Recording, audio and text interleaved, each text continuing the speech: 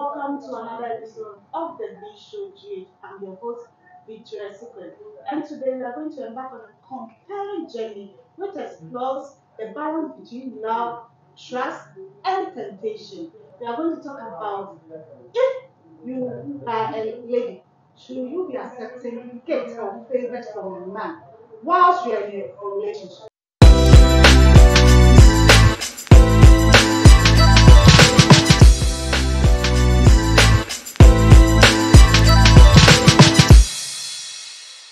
I have lovely guests here that is going to help me dissect this topic. I have none other. My first guest. Pop! Yeah, my tell for you. Only me on the show. Yeah. My next guest is so. I try. I'm going to take two. And then I like to a scenario. Are you ready? Are you ready? I'm not with you. I was with you. But Anna, or girlfriend, the phone I say, I show I say. The phone is for the online business. They say, yeah, so online business and do I there AI take over in tea. Or the two entire. Na phone I show, I say. Anna was, oh, sweetheart, the same phone shopping for you. I mean, your mom would you are. Street and buy 1,003. Oh, shall see council. Now, the chairman, where he am demand 76 money use. And yes, I will manage all cast when you soon for the meantime. And I will see Kadasho. On general news. Nah, at that. Ubenes can, yes, and I shouldn't saw the online business. I got my door. What should do? What's a sweetheart? Shop attendant. Me iPhone 13, mama. Sweetheart, 1,000. Neya na dia do data your online business. Neje cardi. Bibionia, sweetheart, call me. I be the chairman. Why dear? About a ma. Oh, more relationship. NG favors free member. Umunesen. Omejini says sometimes say good. Yeah. Yes, about it depends the kind of nipa na one na no. Yes, e be a meet magic gift free me papa. Meet magic gift free me friend. Me ba. Papa. Oh, so me can be a so. You will never be meet magic I gift every me you madam for and my partner. So what I say meet magic gift free obia. But notions, no, I touch them. Yeah. Also, all can also notion. Also, a yes, no, or be Obadia. Yeah, can say, hey, and I'm going to open no. The rest of mine is man. And you know, I was a boyfriend, a young man. Obeji. And I was another boy, and maybe I was a boyfriend, a young man. Say, in favor, we also different another person. I was so say, and I say, I want to start almost start to see. I'm hungry. None of boyfriends were. It's why I'm a boyfriend now. The agent. That's all. Oh, it depended. I am a papa bida. And you also carry or some me papa. See, and you will be a relationship. And you will be and you will be a relationship. That's it. Young boy, Obama only or Barnett. What is the phone? Actually, mama be online. Yes. But who catch us out that time, yeah, mama. What's your idea about it? Dear me, who's soon? Say I'm no. It depended. I say, be a business. I saw myself from be a business. I know I saw say, I play no. When I'm a show, then come me phone and say, I'm so tough from mamma. That's I know it makes sense, but the many cousins I was so weird. Who accept it? Maybe some questions will be no between Pana. I was so often and answering this warrant. It's social media, so I am a man like I say, oh, I'm no papenigo. I was one and I was said yes also. I was a relationship and now I was a relationship. I didn't have a sense, so I was a washing. And you only have a balance. I was a balance. And Shannon. You are sure that we will help over university there and as well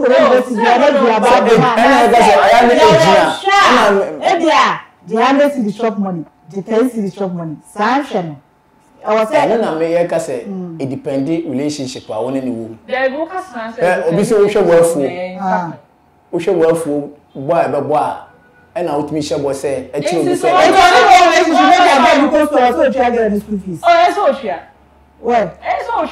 Oniska mintia. Daddy, who shall I say? Miniska, no medma, say mo scan say medma e ko yen kwada na mitwa, say medma ko yen dia. E na me right say mitwa ma o. Ana mo say say. Me meslo wo bia o. Yemi no ye because na man bi ni mema ni bi mistake no. Daddy, o ka san. E wo ni ma bebre mu no. Ba so o ka san. It is so feasible. E was so chia. O na chen plan ngwa de was so chia. O ka ma. Because o mami ya. Me was kabia e na me ya ma wa me ye na se get. E na no so me da ma me so me ni ko yi. Asema fine pa. Yan to scenario ni so. E was say what dia na ni so what. Eni so oje. So oje. Ale ti be so what. Oh. Be man cha de kwa se de odi kankan. Me ma wo ye cha de kwa. Because obi de sika be ma wo de ne number be go na wo emotions bi e dey. E ta echi. Ene be me so na tisa. Sort ya so. Me dey any say. Me share scenario dey am say number no sa de kan. I don't know or the number no cha de. Oh, na say or the scam. What disrespecting me? Oh, that is only one ton abontan bi o say. Me no and also ni ma won dia me de me wo. Ma ko bia na be ka se bia, ma ko me an kwa ko. O ma ni o cha kwa na be ka se bia. Ya ba so wo no. Ya na so be kwa man. No bia na mo so be try fu na ma mi a. Pa cho. E ma ni bi ai fo. Ya ma ho den, ya ma ho den. Ya ma ho den betimi. Ah, nso so no. Sam ti ni tie nso, ni ti ni ka se. Ya ma ho den betimi no. Na me ka. Pa cho David ka. O ba ta se. And I will advance so please cut to.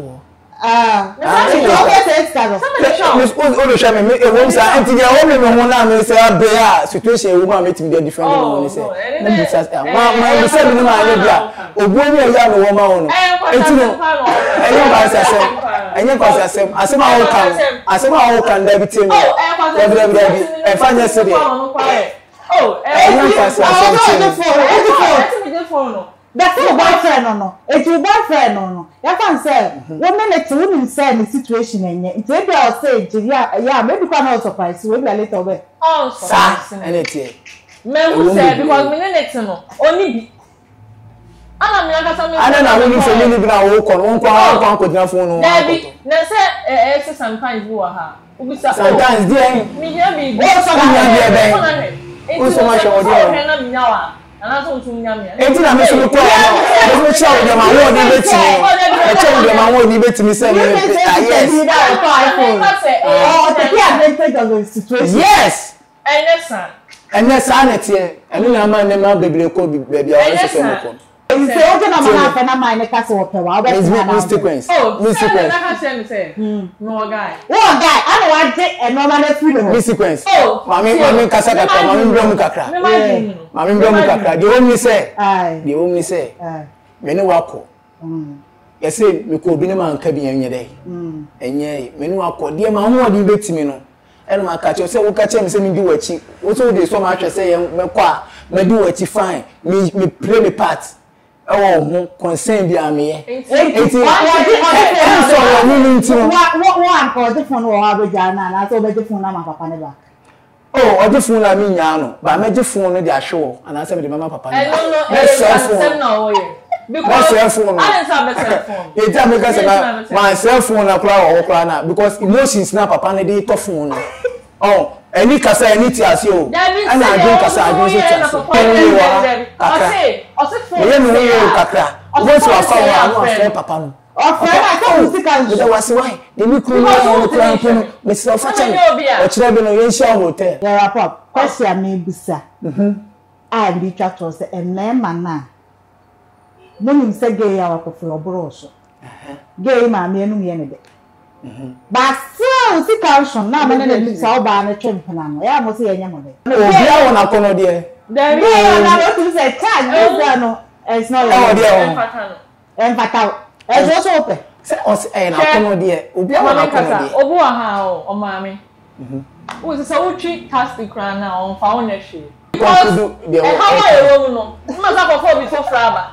Sikanu Sunkoye. Baby, I said, but you're conformable tension. No one on aid and I'll come out. Where your treasure day, where your heart belongs. When I make us conclude, and the assembly now, Sabian, Oja, and the assembly now. I was in the blended in a moment. I want to master that. Please. We'll continue the conversation or comment section. We'll follow Instagram, VShowGA to make like a comment section also comment it. Why do you about this topic? Comment it and I maybe what the actually I'm going to change. Make maybe actually yeah, our question segment. Am I ready? First question: when did the Portuguese build Emina Castle? Sister, fast. My date. And I swear. 1973. And I didn't have. Right. 1482. Who became Ghana president on 7 January 2001? John Dramani. Adia mi chini ni pa wajimi. Mempakula. John Dramani. Ajigon. Ekufad. Hey, Jajimino. Ekufad. Yes, I knew too. Hey, Akufo-Addo. 2001. Kofo. 2001. Who overthrew the government of Kofi Buzia and established military rule in Ghana in 1972?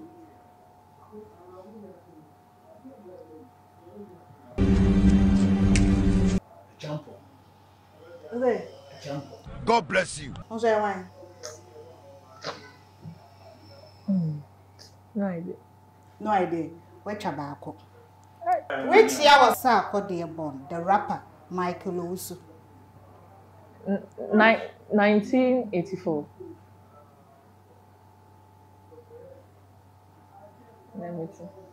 1, 2, 1985. 4. 1988. 10 July 1988. Michael Owusu. We are penning on the award. That's the wrap for today's episode. I hope you enjoy us when we're doing the discussion. I had Pope here and Mike here forever. Right off my continue with the discussion in our comment section. I'm your host, Victoria Sequence. I'll see you same time next week. Don't be out of your family.